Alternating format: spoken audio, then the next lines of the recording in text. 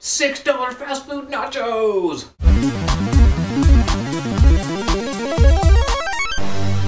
Hey, I'm Cameron. I'm Clint. Today we have the new XXL steak nachos. Those are some XXL nachos. Good luck eating that while you're driving. They looked a lot better in the picture. So this is supposed to weigh more than a pound when it's all said and done.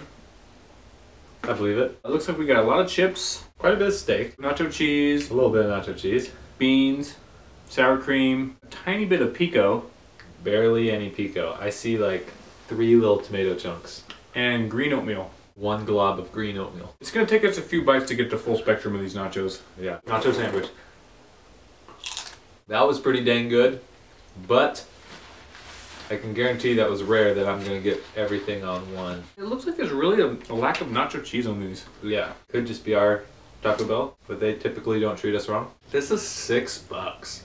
That's crazy. I am at a point in my life right now where I am too sober to pay $6 for this. $6, we're approaching like taqueria prices where you can get like something so much better than this. It's a reasonable amount of food. That bite tasted fishy. Like with nachos that are assembled incorrectly, by the time you're done with this, you're gonna be left with a plate full of chips. I think that is the worst pico de gallo I've ever had. Pretty underwhelming just overall in general though. This is how much is left. I don't want any more. Or spend $6 at Taco Bell and get a whole bunch of other better stuff. Yes. So if you like fast food nachos, spending way too much money for them, getting lame ingredients that don't taste very good, and overall blandness that doesn't excite you in any way, That's for you. check it out. On a scale of 1 to 37? 7 out of 37. 7 out of 37.